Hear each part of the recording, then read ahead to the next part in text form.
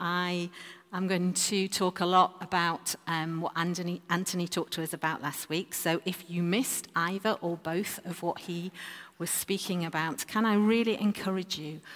In fact, I can't encourage you highly enough to listen to both weeks again, if you've already heard them once, because you won't want to let those pass you by. Anthony finished off for most of the 2 weeks he was asking these two questions: victory from what and victory for what. And he finished off one of his final slides just click it, thank you, Gideon. One of his final slides was this quote, and it says, "We're equipped, anointed, and commissioned to advance the kingdom until Jesus returns for his people." If you got Anthony's slides through Hope Family, you will have seen that at the end. So therefore, and I usually find every time I read a therefore in the Bible, actually that means bearing in mind everything that's been said, what is our response going to be? And so that's what I'm going to talk about today. I'm going to take that quote from Anthony, and I'm going to say, what does that actually mean for us? What does that look like, feel like, and act like in our daily lives? And when I first moved to Scotland, probably about 13 years ago, and moved to Dundee, I went to a local school to teach. First time I'd ever taught in Scotland.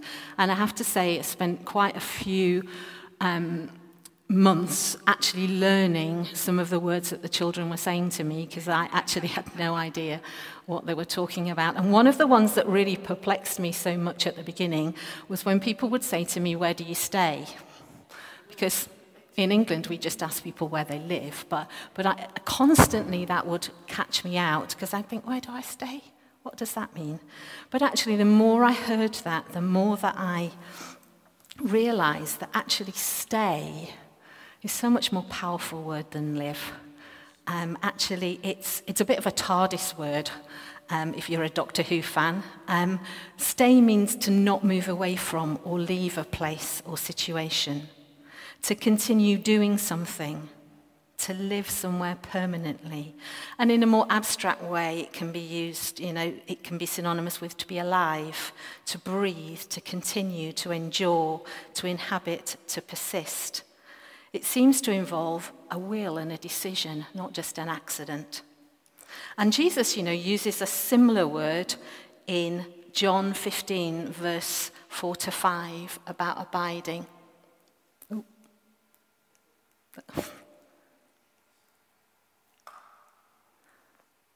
And he says, "Abide in me, and I in you, as the branch cannot bear fruit by itself unless it abides in the vine, and neither can you unless you abide in me. I am the vine, and you are the branches. Whoever abides in me, and I in him, he it is that bears much fruit. For apart from me, you can do nothing." And when I looked up, this is the educational bit, when I looked up what abide means in Greek, it actually means to stay in a given place. So added to that sense of being present and prevailing, we have that same idea of a will or a decision. So my title for today is Abiding in Victory, or this is not working, so I'm just going to keep going. Or where do you stay? And I've got 7 points today that I am going to go through quickly. But I want us to do a bit of self-diagnosis on ourselves. Now, I know those medical people among you will be thinking, self-diagnosis is never a very good thing. But actually, as I was thinking about that, I was thinking about when we lived in Newcastle, we lived actually not far from Hadrian's Wall. And Hadrian's Wall, at this present time, lots of it is in ruins. But originally, Hadrian's Wall was a huge wall that stretched from coast to coast. And along each of that stretch, it wasn't just one long wall, it had every mile, it had a turret or a tower that was called a mile castle. And so if you were a Roman soldier and you walked along, you were reminded every time of Rome's rule and dominion. And you could easily spot if you were still under Roman protection, because there you were walking on the wall. The wall defended what had been won, and it protected from the dangers of the enemy.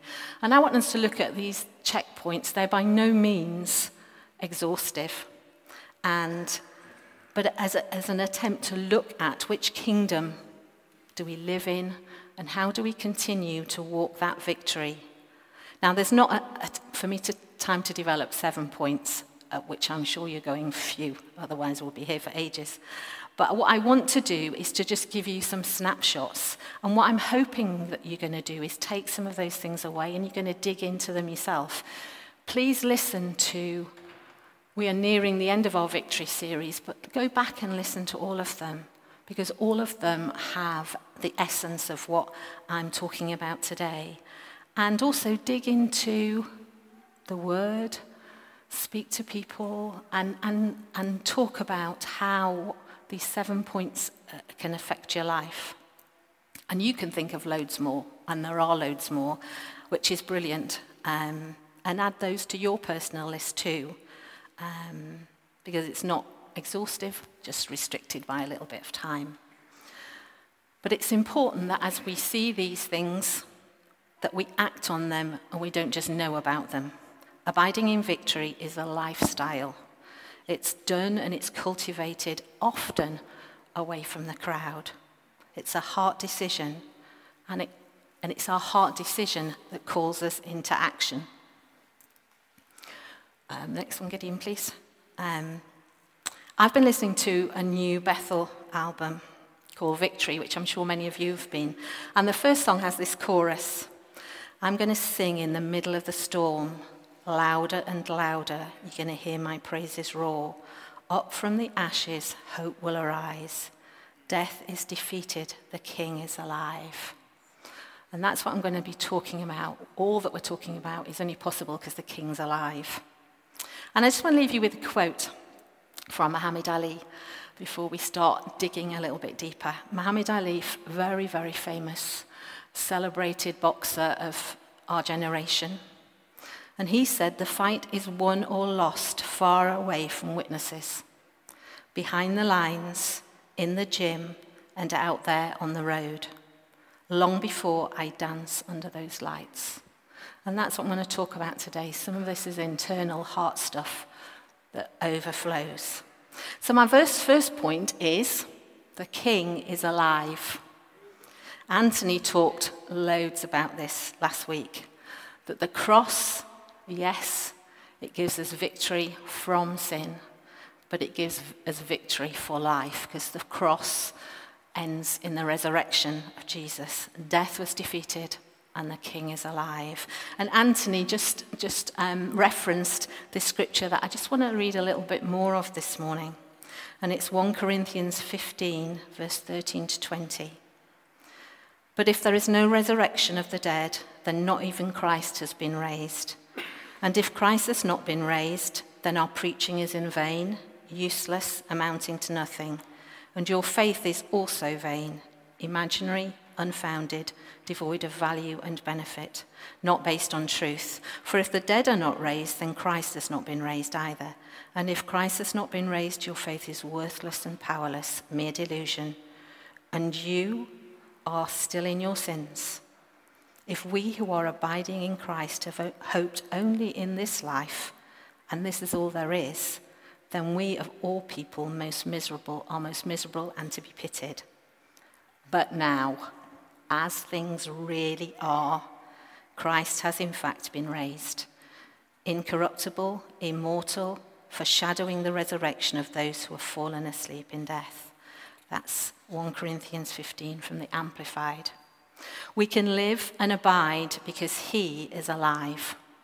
Victory is won, and we just get to stay in that place. And so in life's difficult and challenging circumstances, we cannot, and it will never defeat his victory. Now, if you struggle to believe this, which I know most of us do, or have done throughout our lives, then just pull out our Bibles. Look at the biblical foundation. Ask Jesus to make victory real to each one of us. Let it impact our hearts, and that will give you hope in every situation. So the King is alive. Number 2, we need to know who we are and whose we are. Now, you can't have been coming along to Hope Church very often without hearing about who you are in God. It's part of our foundational teaching that we know we're children of God. It's part of our foundational teaching that we have that certainty that the King is alive, and he's alive in us and through us, that we are children of God, chosen, redeemed, and belonging to God. We have been called to greatness, to do the works of the kingdom. That's who I am.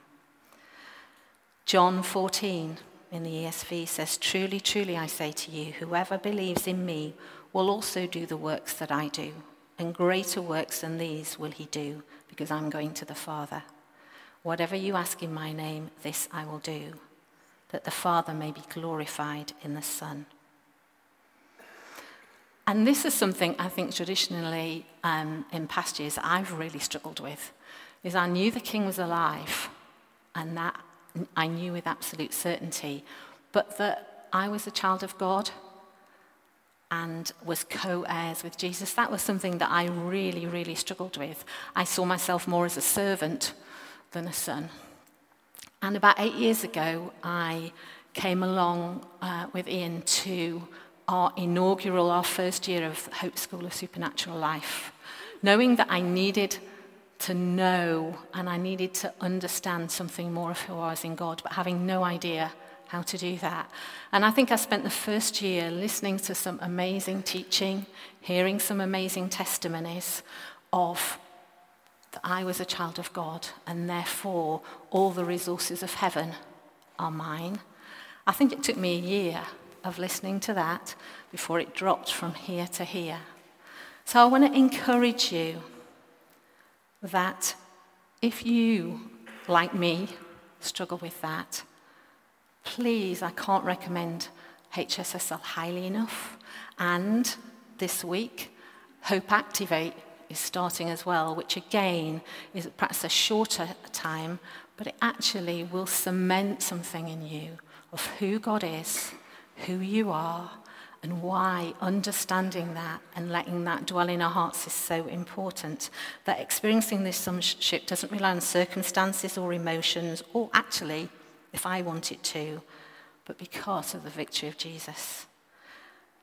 I cannot live victoriously consistently unless I know who I am and that I share in Jesus' victory as a son, not as a servant. So I don't have time to unpack that more, but please can I encourage you, if that is something you think, I'm not really sure, I really get that, let me recommend HSSL and Hope Activate to you, where they'll give you a greater depth of understanding and a greater and more time than I have to explain it to you. In the Passion Translation, Romans 8 says, "But you have received the spirit of full acceptance, enfolding you into the family of God. And you will never feel orphaned, for as he rises up within us, our spirits join him in saying the words of tender affection, 'Beloved Father.' For the Holy Spirit makes God's fatherhood real to us as he whispers into our innermost being, 'You are God's beloved child.' And since we are his true children, we qualify to share all his treasures. For indeed, we are heirs of God himself. And since we are joined to Christ, we also inherit all that he is and all that he has. We will experience being co-glorified with him." Amen. Now I can know the King is alive and I can know who I am. But actually my third point is I still have a choice to walk daily in the victory or not.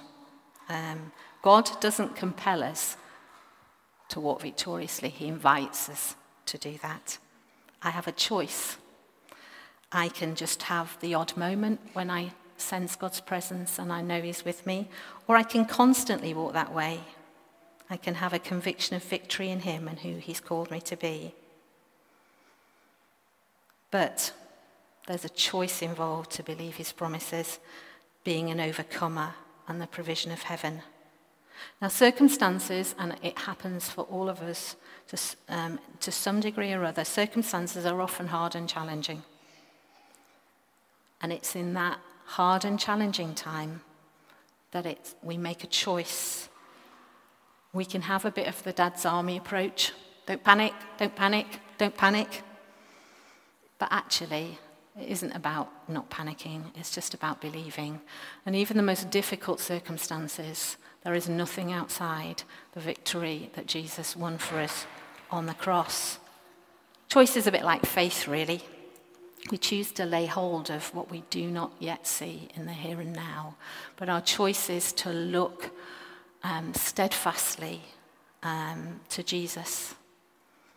There's a wonderful bit again from the Passion where it talks about Abraham. Abraham is a great example to us of things that didn't go very well for a long time.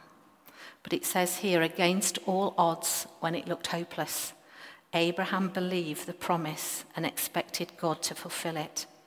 He took God at his word, and as a result, he became the father of many nations.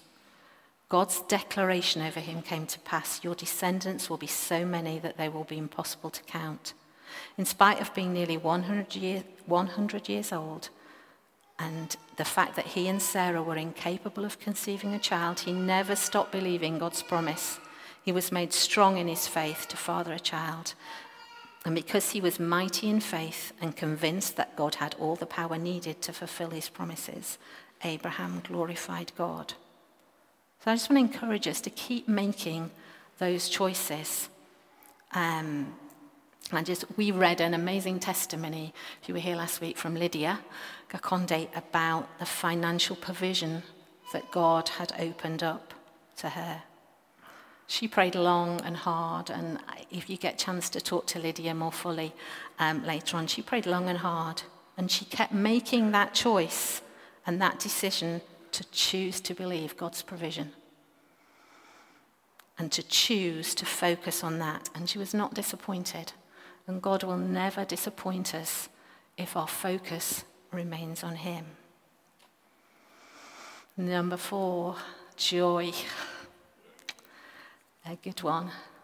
And I know, because I've said it myself, how can I be joyful when this has just happened? How can I be joyful when I look at my family, when I look at my finances, when I look at my health? How can I be joyful? But joy is not about our emotions. It's not about our events, and it's not just that we were made that way with a smile on our face. Joy is not happiness, nor is it an emotion at all, but it's a fundamental position of faith that we stand in, which can then overflow into our emotions. Joyful people smile, they laugh, they are refuse to get bogged down. But it doesn't start there. It starts in a decision of heart. And Sam Storms, who's an American theologian, says, joy is not necessarily the absence of suffering. It's the presence of God. And C.S. Lewis, famous author, joy is the serious business of heaven. Galatians 5 calls joy one of the fruits of Holy Spirit life within us. It's not just a goal, but it's actually evidence that the Holy Spirit is within us. 1 Peter 1 verse 8 says, our joy is in him. Philippians 4, be cheerful with joyous celebration in every season of life. Let joy overflow, for you are united with the Anointed One. John 16 verse 24, ask so that your joy may be full and complete. And 1 Thessalonians 5:16, rejoice always and delight in your faith. Right at the beginning of our series on victory, Andy Merrick preached about Jesus and the joy set before him. The joy set before him, he endured the cross. Sometimes our joy is set before us. Sometimes we have to reach forward and grab some of that joyful certainty of the victory of Jesus, and we have to pull it back into our present. Do you know, Nehemiah, one of the famous verses we always quote, the joy of the Lord is my strength. When Nehemiah talked about that, he was sitting in a city of ruins, with conflict and opposition all around him. But he knew what God's promises were to him. Having that certainty of joy makes a difference. It works from the inside out. I'm but I quite enjoy watching sport on television, particularly football or tennis. And so I can quite happily sit and watch a football match or a tennis match. If I'm a neutral, I can quite happily watch it, quite peaceful as I watch it. If it has to do with a team that I support or a player that I support, I am a totally different person. Ian will testify to this. I shout. I know you find this difficult to me, but I shout at the television. I quickly lose any hope of victory if things don't seem to be going the right way. I quickly get discouraged. Actually, and I know there's going to be shock and horror, I prefer to record it, find out the score, and then watch it. Now, I know for some people that is absolute sacrilege, but I prefer to do that. I feel much calmer. And so I know when I'm watching my football team, who I am not going to open myself to ridicule and tell you who, I know that if there's 10 minutes to go and they're 4-0 down, I know that they still win. And joy is a bit like that. That's a bit of a silly example, but joy is a bit like that. Once you know the end, Paul talks about these present difficulties are pointing us to future glory. And that's what joy is like. When you know the end, it makes a difference. Even in the midst of really difficult times, actually, knowing the end makes a difference. And that's what joy is. Joy knows the end. Joy knows that it'll all work out for good because we love God. Joy doesn't let the difficulties of the present time rob us of the certainty of God's promises. Again, Romans 8 in the Passion, if you never read the Passion Translation, can I also recommend that as a bit of an aside? So we are convinced that every detail of our lives is continually woven together to fit into God's perfect plan of bringing good into our lives. We are his lovers who have been called to fulfill his divine purpose. Number 5, courage. Gideon, you are doing a fantastic job. Maybe I'm not as technically minded as I think I am. Courage. I had the privilege of talking about courage to the Women of Hope a couple of months ago. And what I discovered as I was thinking about courage, that often we have the impression that courage is an act, that courage is a doing something, that they're courageous acts, that we're only courageous when we produce something. But actually, courage is the act itself. Courage becomes about being something rather than doing something. Courage is about a stand we take in our hearts. It's not about what's out there. What's out there comes from what's in here. And when I looked up the Latin word for courage is core, and lots of European languages will have that as part of the stem of, like, in French it's cœur. And actually, it originally started to mean to speak out all that's in your heart. That was the original Latin meaning. And then it began to mean valor and a quality of mind which enables you to meet danger without fear. And then as the centuries get on, the words for heart and the words for courage became metaphors for inner strength. And so being courageous is not doing courageous. It's a lifestyle, not an event. And it actually begins to look a lot like faith and perseverance, a steadfast belief in a good Father. Courage is actually working on the inner stuff. A lot of what I'm talking about this morning is working on the inner stuff. It doesn't come from the outside in, it comes from the inside out. Nobody can make me courageous. I can only be courageous and take risks because I trust in the victory of Jesus, and it comes out of me. Nelson Mandela, again, a very famous figure in the 20th century, said, "I learned that courage was not the absence of fear, but triumph over it." So let's embrace courage, believing firmly and totally that we can walk in the daily victory of Jesus. And then that attitude of heart will spill over into the visible. Courageous thoughts, courageous posture will spill over into courageous acts. And those courageous acts will be seen. Again, it's a bit of a sporting thing this morning, but there's a great quote. I just love great quotes. Those people who know me well know I'm always coming out with them. Again, a very famous boxer who said, "Champions don't become champions in the ring, they are merely recognized there." And that a bit sums up what I'm talking about this morning, that it's not all out there, what I have on show, it's what happens within me. Courage is cultivated in the quiet places, the refusing to accept less than God's best places, the overcoming challenge places, and the difficult places. It refuses to let go of God and his promises. Courage on the inside feeds courage on the outside. If you want to be a risk taker for Jesus, if you look at other people and say, "Oh, they're so brave," actually start cultivating courage in your hearts by believing God. Number 6, this one I don't like at all. Perseverance and patience. I am not a great fan of that. And generally, I am not a very patient person. I like things to happen quickly. And this is one of these mile castles I'm working on at the minute. Do you know, we can all be clothed in joy, courage, know the King is alive, know whose we are, and we can choose, and we can still walk round the corner and run slap bang into the brick wall of circumstances.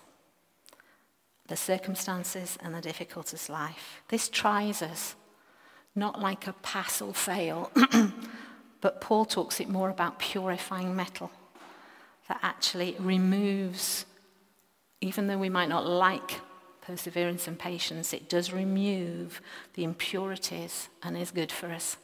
The Bible, if you don't think that's true, get out your Bible and look up troubles, perseverance and patience.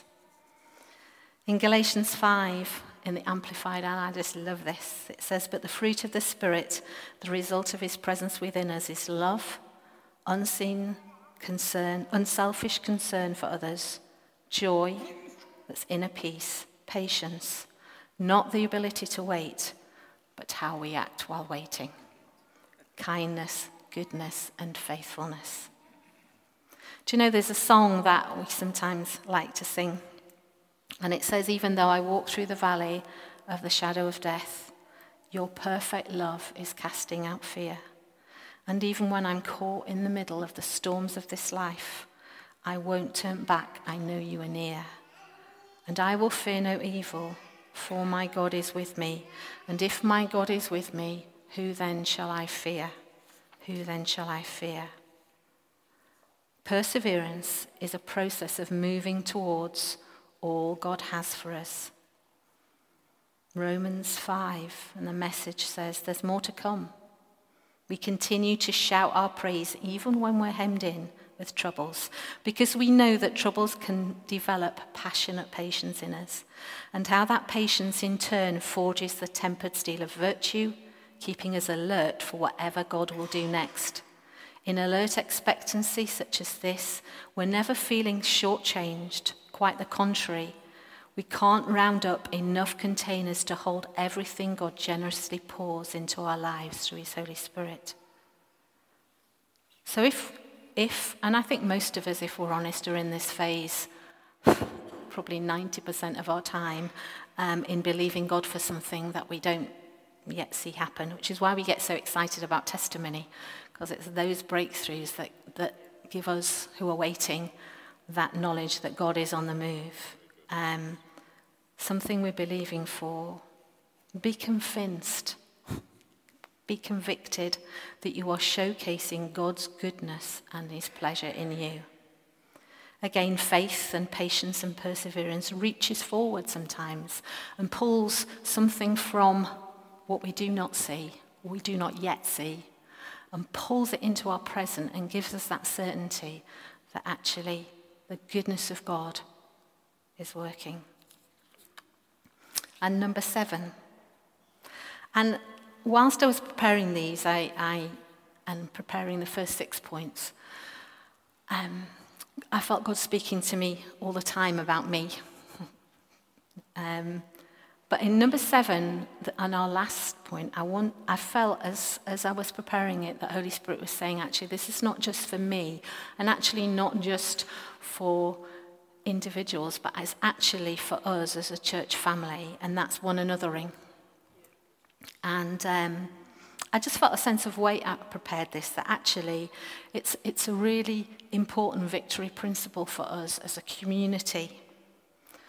Do you know, we are called to, and you'll see them all up there, love one another, get along with one another, encourage one another, show hospitality to one another, outdo one another in showing honor, be kind to one another, forgive one another, build up one another, submit to one another, comfort one another, bear with one another, stir one another to love and good works, etc., etc., etc. They were but a few. The New Testament is full of one anothering. Do you know, Paul in Ephesians 6 talks about the armor of God, and it'll be a passage that probably, if we went through Sunday school, will be so familiar to us. And Paul used a model that he knew, which was the model of a Roman soldier, and a template actually from the most victorious and successful army of the day.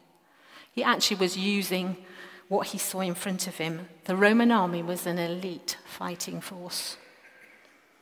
But he, as he talked about putting on the full armor of God, he would never, ever have thought about that soldier on their own going out and standing in a field of battle.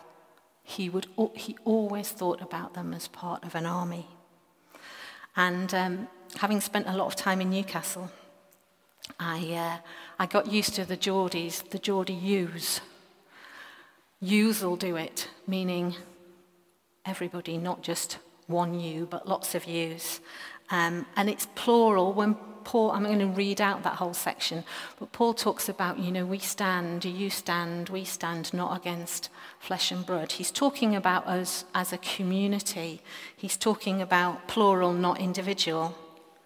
Yes, there is a responsibility, I think, to put our own armour on, but we stand together as an army. And this is how the Roman army fought. Part of the victory is standing with others. I like to think, I can't prove from history, but I like to think every soldier had their part in that. Everyone had their own place. Because actually, they had to do battle formation pretty quickly. They marched in one formation and then suddenly into battle formation. So it's quite likely that they would have had the same people either side of them. How are we doing with that? Who stands around you with their shields overlapped like that? I think women do this more intuitively. I think women do like to talk more and be vulnerable more. So when I was thinking about this, I just felt God wants to particularly ask this of the men in our church family. Who one another's you, and who do you one another? Advancing the kingdom is a community as well as an individual responsibility. About 5 weeks ago, Ian and I became grandparents for the 6th time, our second little grandson. And way, way back, probably about 18 months ago, God really spoke to me about that we would have another grandson. Our youngest daughter had great difficulty conceiving, and there's been a bit of a trauma about our grandson's birth as well. But actually, what really sustained me through that 18 months was I had 3 wonderful friends who overlapped their shields with me, and for Mary Lou and for Jan and for Teresa, they prayed with me. They were at the end of a WhatsApp message. They asked how things were going. They were my constant support in all that time when there were so many opportunities to doubt what God was doing. There were so many opportunities medically that actually we would end up with a healthy grandson at all. So I just want to say, we cannot survive without some overlap shields. We are too exposed. It's very difficult to be on your own as a soldier, fighting everything that's coming at you, which is what our church family is about.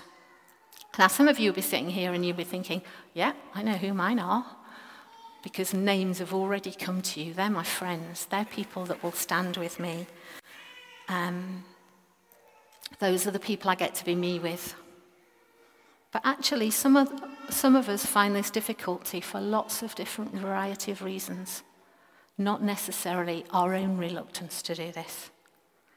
Can I encourage you to start where you are, with faith, perseverance, courage, and joy?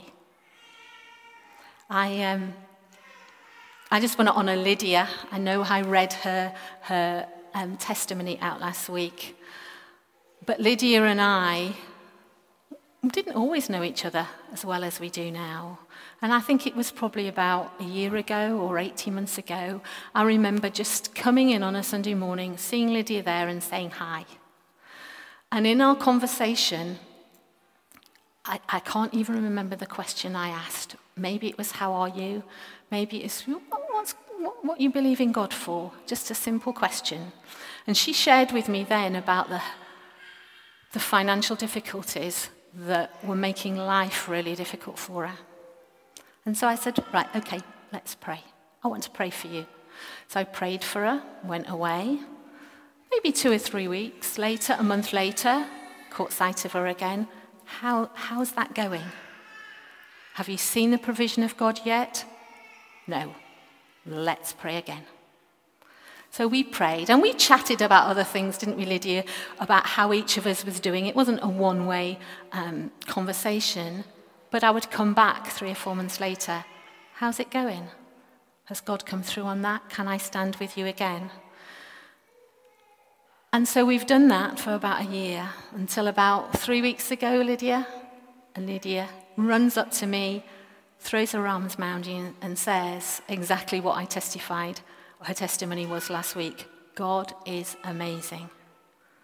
Isn't that wonderful? Because I get to share in that joy with her. And that's what one anothering is all about.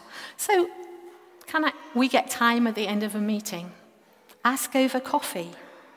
How are you? Do you know, sometimes we can come in and out on a Sunday morning and nobody actually asks us how we are. So ask somebody, how are you? Is there anything I can pray for you this week? You'll be surprised the difficulties and the challenges that people face even in the week ahead. Share testimonies of God's goodness. If you're speaking to somebody and they say, I don't have any money to last the week. Okay, I believe God can do it. I go and find Lydia because she knows God can do it. And you pray, you speak words of encouragement and hope and joy and courage over that person. Be deliberate. This will not happen by accident. You cannot one another yourself by accident. We are wired to think of ourselves first. But actually, we have to make a deliberate effort to think of others more than ourselves. Those Roman soldiers spent their lives together. They were round campfires. They were marching together. They were doing all the things so that in times of challenge and difficulty, they could rely on one another. And actually, that's what our community, our church family should be. So let's build a victorious community together, which cheers us on into victory. I just want to, again, just finish off by sharing a testimony of my watching football days again. It's a bit of a football theme this morning. But when I was younger, at secondary school, I used to go along and watch my local team, which was Leeds United. So as the Yorkshire people would say, I was now but a lass as I went along. And I would watch them every week. And you can tell how long ago that is because it was standing. It wasn't all seats at that time. And then there came a time, the team is more successful then than it is now, I have to say. But it came a time when we were in the equivalent of what would be the Champions League semi-final today. And I managed to get a ticket and went along, and we were standing, and actually I've never ever been anywhere that was so squashed. There was just people everywhere. You had people the side of you, people in the front, people in the back, and everybody was watching this football match, which we won, and rejoicing, and there was a definite community of we're all going for the same thing, we're all here for the same reason. And at some point in that whole match, I took my feet off the floor and never moved because I was so hemmed in by other people. And you know, that was what community is about. Sometimes we can be all rejoicing and victorious and going for the same thing. Sometimes we need to take our feet off the floor. And actually, there has to be a support that keeps us and takes care of us and enables us to have enough energy to put our feet back down again. So, I want us just to make a response. I love it when Anthony Hilder preaches because he always says he wants a response. What are we going to do with what we've heard? Which is great, because sometimes it can go in one ear and out the other. So what I would do is I'd like us to stand, please. And what I've written on here, the next slide, thank you, Gideon, all those 7 points. So I want you to look at them, please. And I want you to ask Holy Spirit, which 1, 2, 5, 7 of those are you speaking to me about this morning? What do you want me to listen to? What do you want me to change about my mindset in that area? Am I determined to stay and abide in victorious living as a child of God?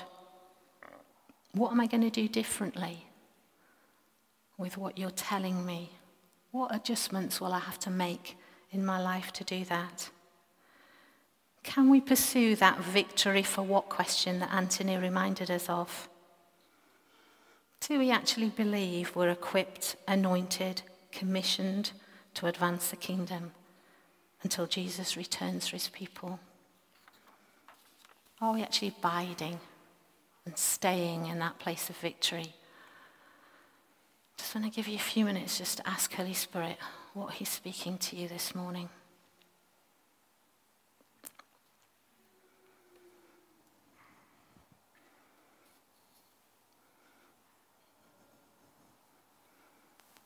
And then when he's spoken something to you, can you ask him how he wants you to do that?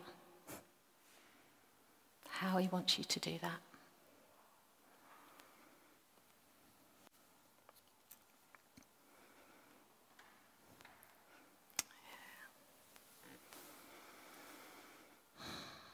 Father, Jesus, Holy Spirit, we just thank you for your amazing wisdom. We thank you for the victory that we get to stand in freely. We thank you for the victory of the cross and the victory of the resurrection. We thank you that you want us to abide, to stay in that place in every moment, circumstance of our lives. And we thank you that you've already provided all that we need to do just that. So we thank you, Jesus, for your wisdom. We thank you, Holy Spirit, for what you've spoken to us this morning. And we pray that as we take that and let that knowledge drop from head to heart, that we will continue and increase in our abiding. We will increase in our staying in your presence in all circumstances, good or bad, happy or sad. That we will be the joyful people that you want us to be. Thank you, Jesus.